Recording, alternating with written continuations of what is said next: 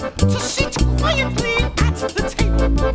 I love seeing performers who are singers, who are dancers, who are, you know, intricate movers, who can play instruments. Like they nailed all of it. Too pleased to put it out. Well, the pussycats, they saw this and said, Oh, I was completely entertained the entire time. It was fantastic because the cast was so talented in so many different aspects. well, Tall Agrippa foams with rage. Just look at him on this very stage. He seizes Arthur William Ed and smashes all their tiny heads. The songs were great, and it was silly enough to where it carried me along, and it was funny, and it was sort of deranged. I like that.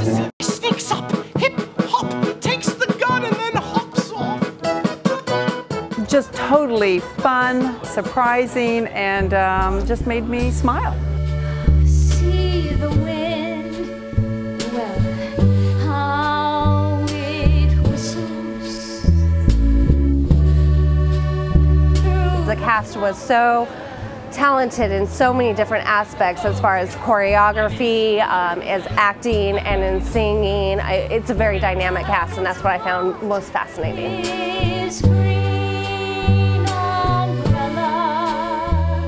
It's one of those things that's memorable, you know. I'm just the costume design alone. I would absolutely recommend it, yeah. The third day comes. Oh, what a sin. Augustus grows so pale. Just raw, absolute talent, doing what they do like the best that they can do it. Go see Shockheaded Peter at Cygnet Theatre.